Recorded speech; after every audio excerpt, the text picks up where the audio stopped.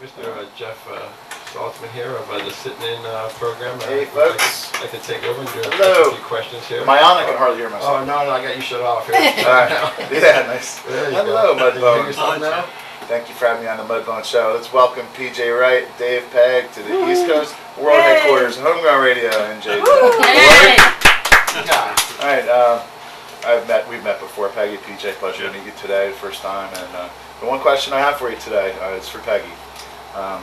I love the Nick Drake Bryter Layter album. And I was reading some liner notes on it, and it talks about how the string arrangements are superb with sympathetic backing from the likes of Dave Pegg, Richard Thompson, Dave Maddox, and John Cale. The songs really grab your heart. Could you give us your thoughts and some of your remembrances working with Nick Drake? Yeah. Oh, that was it's one of my favourite albums, Jeff, of all times.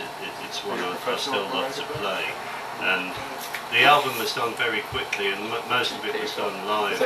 Robert Kirby was the guy that did the string arrangements, a wonderful arranger. He's still around today. In fact, another chap called Steve Ashley, I don't know if you've heard of Steve Ashley, he had an album out last year and Robert did some arrangements for that.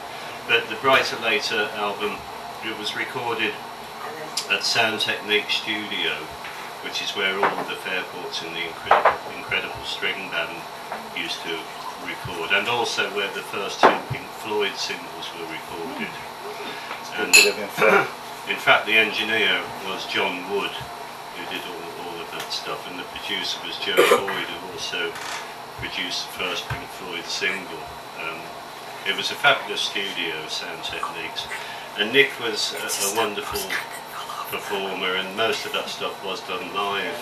In fact, with Nick playing guitar and singing live, and drums and bass, other stuff was kind of overdubbed. It was only an 8-track studio, so it was wonderful to be in the studio with him doing it.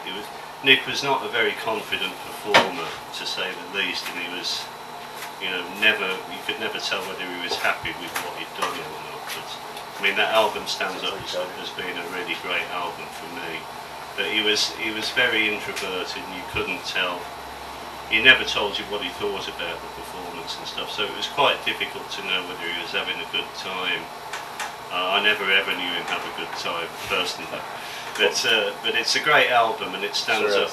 Specifically, which tracks did you play on? I think I played on about half of them, and there's an instrumental track with Richard on, which is a really nice. I can't remember the title. Well, you have a wonderful memory for detail. Obviously, this is 27 years ago.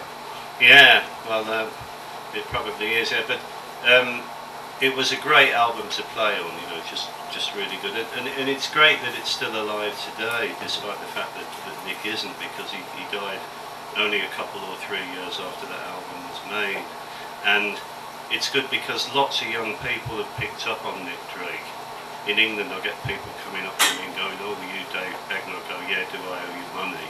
And they go, "No, we just want you to sign our Nick Drake Bryter Layter album." So, yeah, there's, it's amazing. Really, that's an incredible album. Yeah. And your work with Fairport Convention and Jethro Tull and with PJ, we really appreciate you having here, and thanks for the remembrances. Well, we've had a great afternoon.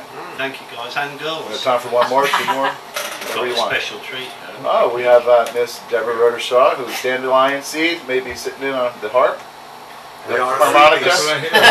All right, let's see what happens, folks. HomegrownRadioNJ.org. Thanks, Mr. Mudbone. Thank you, Peggy. Thank you, Jeff.